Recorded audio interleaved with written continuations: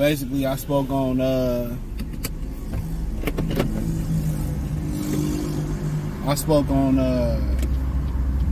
this already on the live, but everybody don't catch the vertical lives. So basically, Canelo Alvarez said that you know, David Benavidez, you know, ain't the same fighter at 175. He ain't gonna do nothing up there at 175. My thing is this, dude, that's just a female move, bro, and that I'm putting it nicely, because we on YouTube. That's what females do. Females sit there and they speak on people that, you know, they really don't mess with. You know what I'm saying? And hold on, I think something in the road or something. Shit, I don't know what that was.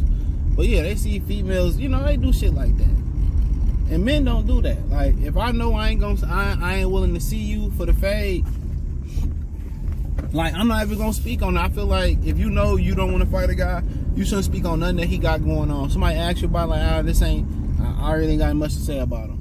You shouldn't critique him. You shouldn't talk about him. You shouldn't talk about rendezvous. And I hate that when they say, well, I love to fight. You know, I fight him anytime, anywhere. But, you know, give me about 2 or 3 fights, or give me after this. Nah, just when you win your next fight, you want to fight him, let's make it happen. I just feel like you shouldn't really speak on people in boxing like you ain't willing to fight. Now, if you ask, like, who gonna win this fight and he ain't around your division, that's cool to me.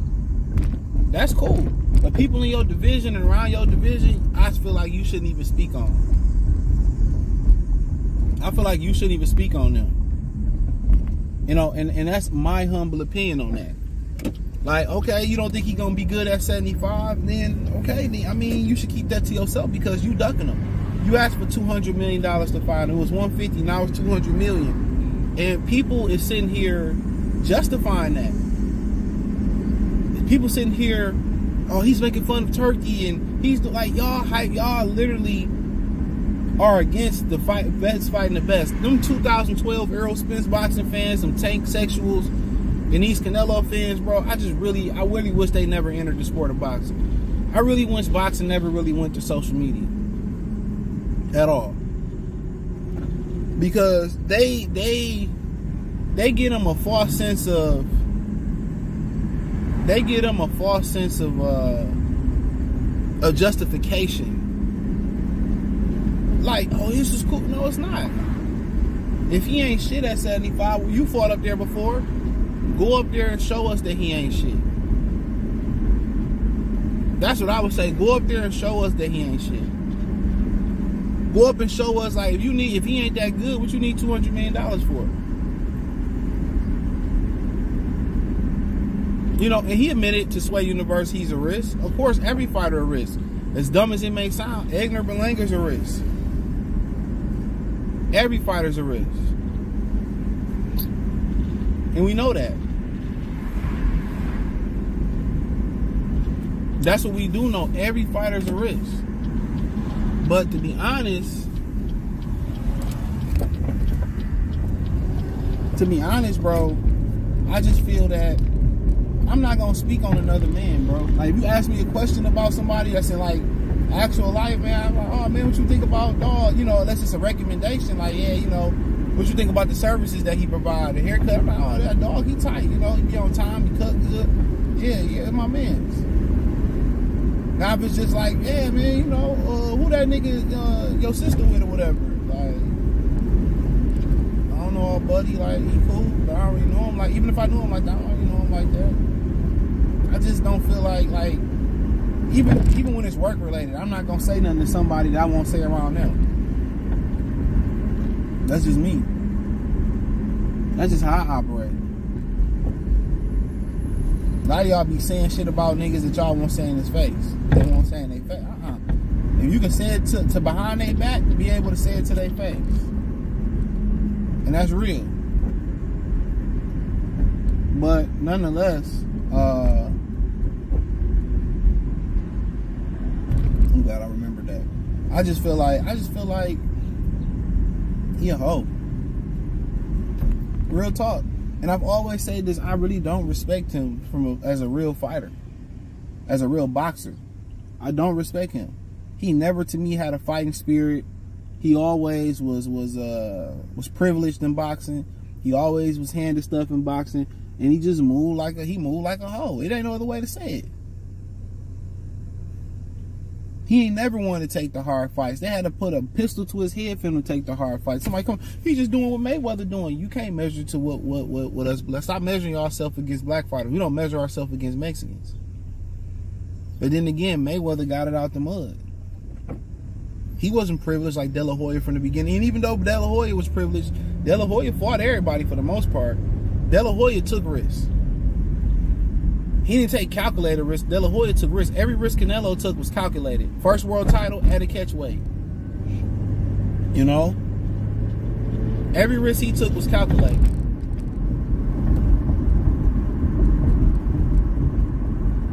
Triple G, calculated risk.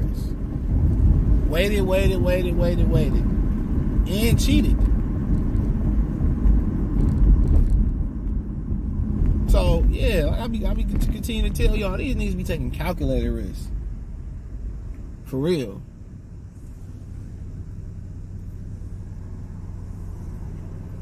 Niggas don't really be trying. These dudes don't be taking real risks. They wait till somebody slow down, have a chink in their armor. They not that good. No, they not that good. Them the type of risks they take. Them the type of risks they take.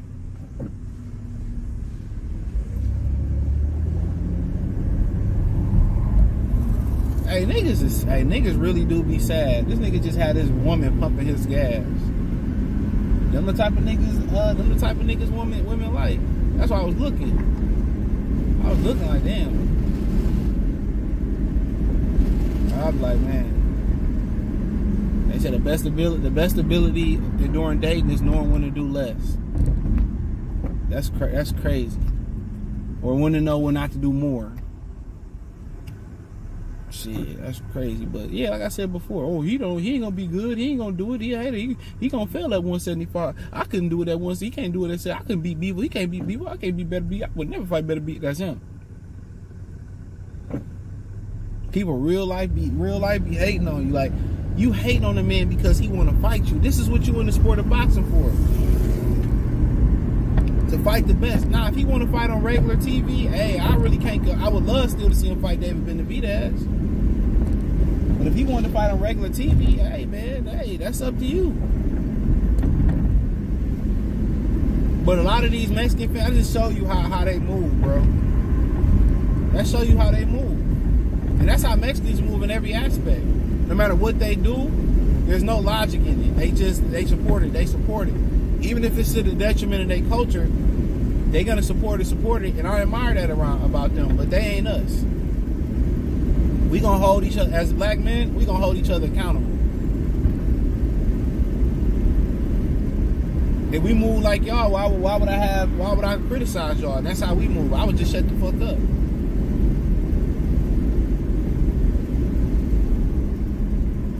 But let's see what the numbers look like versus Egner Berlanga. Let's see. And I don't want to hear, oh, that fight sucked. It was true. Don't come over here with that. Don't come over here with that evil Ricky Bobby. Don't come over. I don't want to hear it. With that nut job in the local dummy boxing. I don't care. I don't care. I don't care. You know he ain't gonna never. He don't get no bitches. He probably couldn't pay to get them. I don't care. I don't care. Scotty, he's a bitch. He called Scotty with the ER was wild. I was cracking up, bro.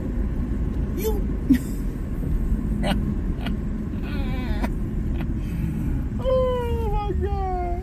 Dog is pure comedy, bro. And why are you stopping at you can make a complete turn, bro? I've been telling you, dude, people can't drive. They can't read or they can't drive, bro.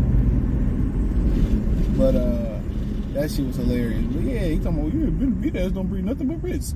He don't bring nothing but 25 extra pounds. That's all he brings to the table. And he ain't gonna be good at 75. He gonna get exposed. And he ain't gonna be trash at 75. And then I'm gonna want to fight him when he's trash at 75. Because he ain't gonna be any good at 75. Like, all right, bucko. All right, buddy.